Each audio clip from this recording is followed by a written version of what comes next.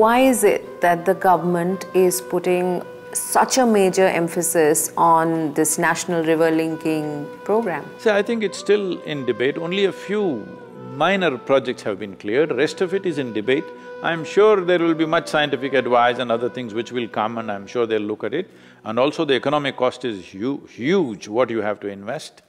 Above all, tropical rivers are made in such a way, this idea that the water that is flowing into the ocean is a waste, this idea must go. This is a very dangerous idea, because without that water flowing there, you are disturbing the whole water cycle. The amount of monsoon that you get is directly connected to how much river water flows into the ocean. And if the river water doesn't flow into the ocean, the saline intrusion into the water is happening. For example, in Gujarat, they're losing something like 550 square kilometers per year. It is moved in almost 60 kilometers inland. So, looking at the substrata of Indian subcontinent, especially the peninsula, we have 7,400 kilometers of coastline.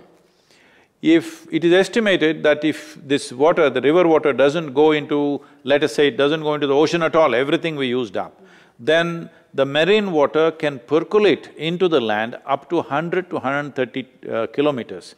This means you will lose 1/3 of Indian geography to marine water.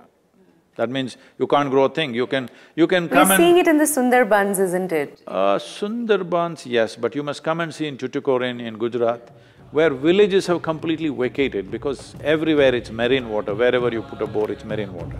Just 25 years ago, it was all sweet water.